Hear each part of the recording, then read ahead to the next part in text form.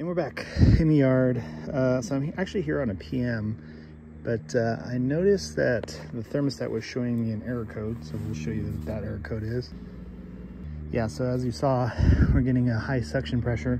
I was cycling in heat mode. So this is a heat pump with a gas-fired furnace as a auxiliary heat. It's a York Affinity.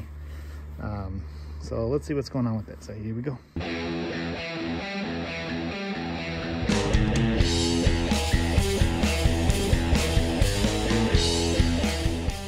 So it's saying that the suction pressure is too high. So I don't know if you can see that.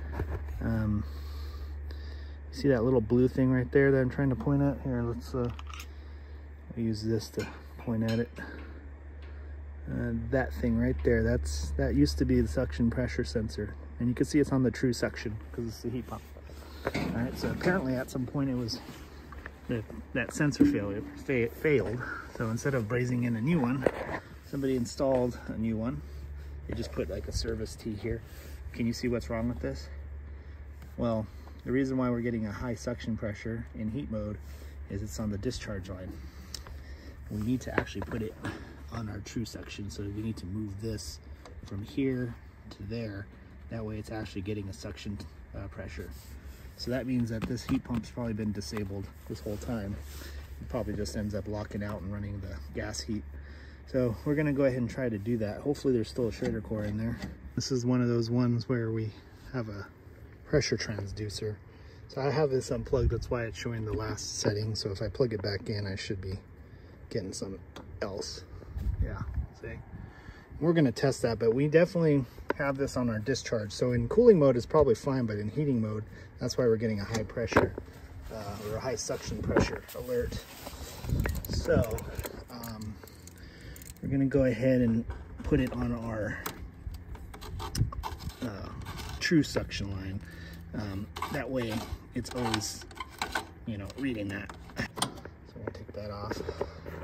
So from what I understand, as I talked to the homeowner, and apparently they had the same error, and so that resulted in this sensor getting replaced, but it never seemed to have fixed the issue. I guess it was under warranty, so at least they didn't get charged for it. But the tech put it in the wrong spot, so that's why they're still getting the same issue. We're gonna test this sensor too, just to make sure it's functional. So it looks like it's just gonna default to 253 whenever it's not plugged in. And then I wanna make sure it's plugged in the right spot. So right here is the suction port. So we're gonna go ahead and follow these wires and make sure it's, yeah, okay, that's the right one, sweet. So yeah, we're gonna go ahead and do that. Hopefully there's still a Schrader core in there, or it doesn't get stuck. This is one of those ones that leaks like crazy, so here we go.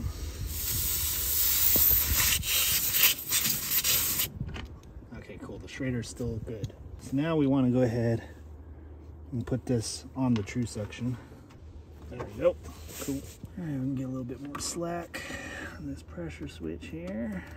Alrighty then, pop that back on there. All right, hook up my pressure port here, and I want to see if it's close or the same. All right, so I'm getting 187.3, 185. I don't know if it rounds it up, but it's never going to be perfect. It'll be close, but never perfect.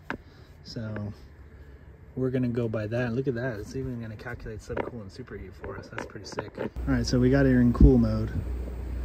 Somehow I got into service mode. I'm not exactly sure how I did that. I'll figure it out when I go into heat mode. But I'm getting about the same on the suction. So we want to make sure cooling's working, because that's kind of what we care about right now.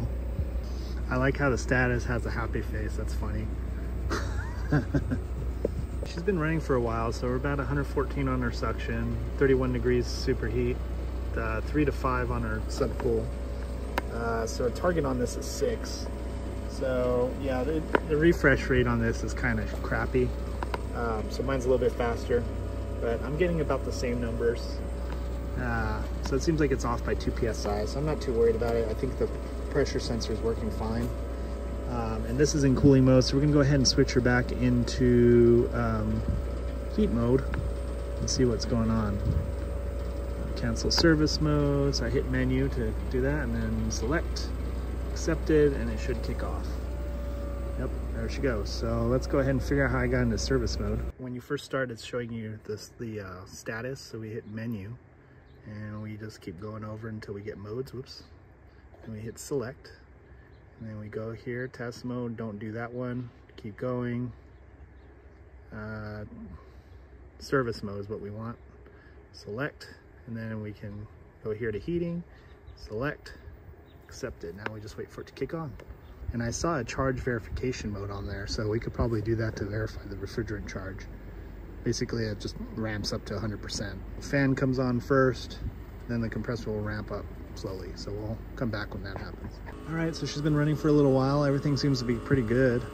Definitely not getting a low suction. Pressures are slightly different, so either I'm out of calibration or the unit's out of calibration, but it's still pretty close. Well, high side seems to be off by like over 10. Yeah, so about 13 degrees or 13 psi over. And then this is about 2 degrees under. So this is the newer one, so maybe that one's out of calibration, but yeah, other than that, seems to be okay. So I think we're gonna call her good. I'm gonna go ahead and cycle this from the thermostat and make sure that error code doesn't pop up again. So we're gonna go ahead and hit menu, and then we're gonna hit, it's gonna say cancel service mode, yes, select, accepted, and it's gonna ramp down. We will put this all back together, and then we will try turning it on from the thermostat and see if we got rid of that code. Oh yeah, and then this door switch, this actually kills this thing, see? Yeah. So it turns off this whole thing. That way it's not running when the panel's on. Let's see, when you take the panel off, it brings it back on. So that's what that's for. All right, so we got our in heat mode. What is going on there? So yeah.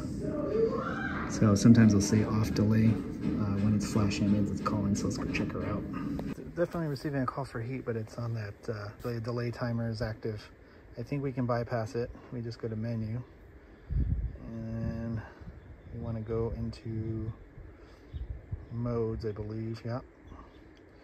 Default mode, test mode, select, bypass ASCD timer. Yes, bypass. There we go. Okay, so let's see if this thing gives us an error code. Okay, so I stepped away. I got tired of waiting for it. Now it's telling me emergency heat's being called for. So I wonder if I still got that error code. That's irritating.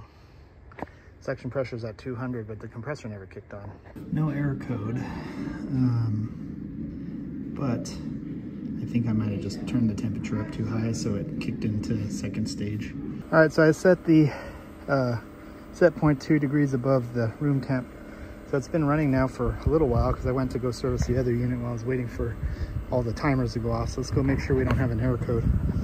But typically it would give the error code and then just go into emergency heat. So I was freaking out when I saw it on emergency heat. Oh, look at this, it's giving me data. That's cool. Looks like we don't have that error code no more, so I think we're good to go. Apparently they've been having this problem for like a year or something like that. They called that other company out and they diagnosed a bad pressure switch, which it probably was, or actually not pressure transducer. And then they installed it on the discharge. It's giving them the same error code, so they just like, they probably just cycled it in cool. So in cooling mode is fine, but any time you put it in heat mode, it just cut off and then call for auxiliary heat. That's why the homeowner didn't really care about it so much, because they still had heat. But yeah, they did notice that error code that was constantly on the stat. So I think we fixed it. So if you're going to replace these pressure transducers, just make sure you put them in the right spot.